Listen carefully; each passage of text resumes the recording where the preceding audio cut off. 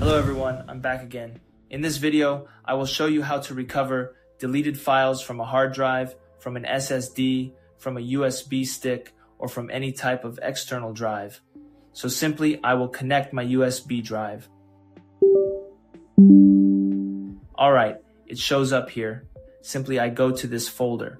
Somehow, there are some files here, like images, documents, any type of document file like PDF, Word, or whatsoever.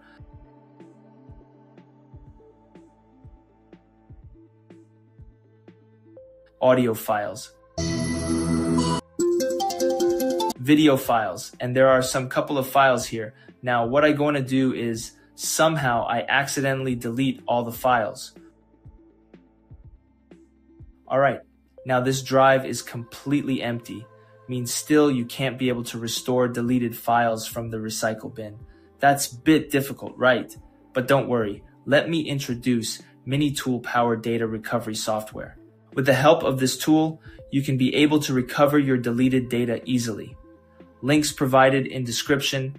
You can recover permanently deleted files from hard disks, SSDs, or USB drives, like images, important documents, videos, or whatsoever in any file formats that you can recover. It can support all types of devices, like if you are using PC or laptop, USB drive, external drive, or you can even recover data from SD cards as well.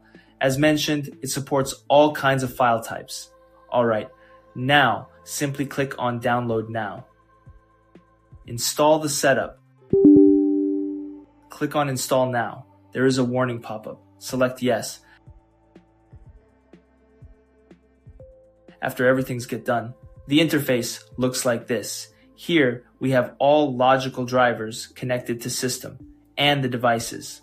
So this is the USB drive which we accidentally deleted files in the beginning, right? So simply select Scan. The scan process usually takes more time to recover. You need bit patience. Here you can recover data by path of the drive.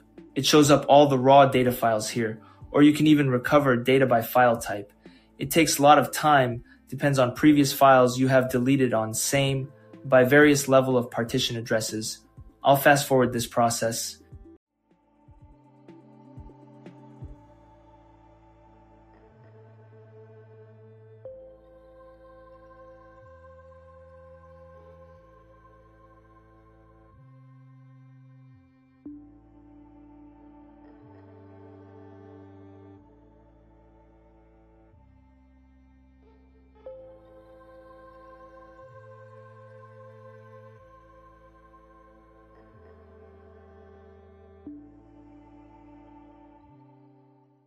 Alright, and there we go. It scanned a lot of files, like more than 2,000 files. For some users, you may get even more. Here you can recover previously used folders. Data, bit complicated. Everything is mentioned by date. Or if you are confused, you can try to recover file by file type. So, select the files you want to recover.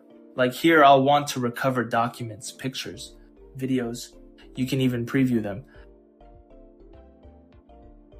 Alright, now simply click on Save, Set Path Manually. Create a folder in the path you want to recover files. Select Folder. Now okay. Alright, so files got successfully recovered. Let's go to the recovered path. As you can see, each file gets recovered by its file type. Let's check out a document file. There we go, it's perfectly got recovered. Same, let's open another one. Alright, it's fine. Let's check out pictures.